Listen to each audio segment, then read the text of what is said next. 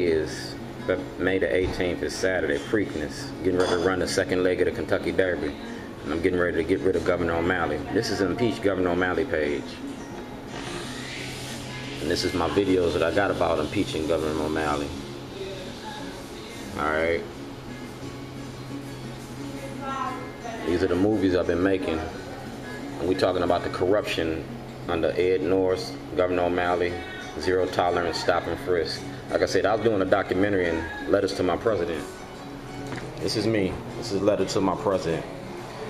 Dear President Barack Obama, I respectfully request a federal investigation concerning the American prison industry and the judicial system as a whole.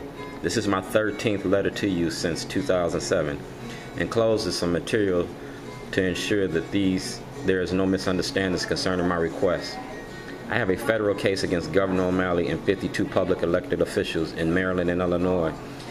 It deals directly with the corruption in the courts and the pay-to-play politics in Maryland and Illinois, mainly Senator Kirk's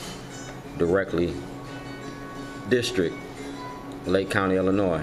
I'm a whistleblower, and a federal case is GLR 123570. You have evidence and legal material needed for my case. Richard McFeely, Rod Rosenstein, Patrick Fitzgerald have been blocking the investigation that you requested on May 8, 2008.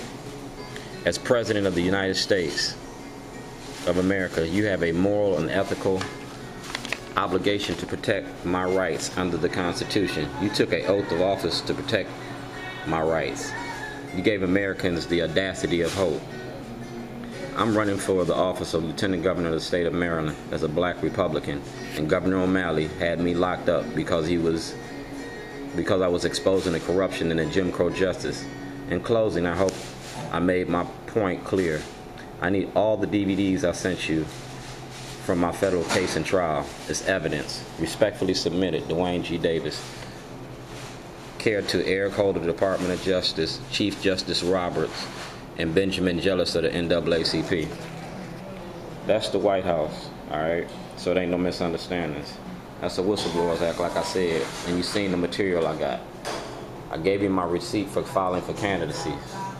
So that's political prosecution by a Democratic to stop a Republican. Like I said, this is the White House. We have a relationship. We have a physical relationship. That's me.